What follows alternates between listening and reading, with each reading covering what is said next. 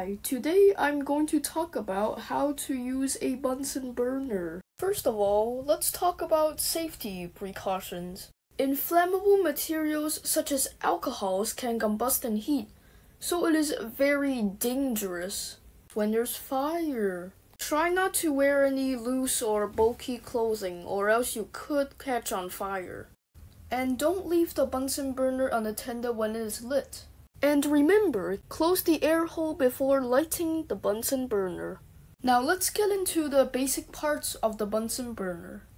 This is the chimney. It is used to raise the flame to a suitable height for burning. This is the air hole. It is used to let air enter into the burner. The collar. It is used to control the air. And the final part is the base. It is used to prevent the burner from tipping.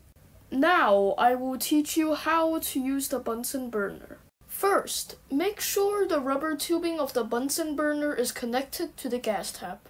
Second, put the Bunsen burner on an insulating mat. Third, close the air hole before lighting the Bunsen burner.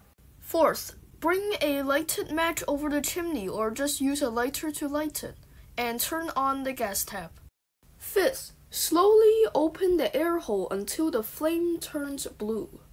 6. Turn off the flame by closing the air hole and turning off the gas tap.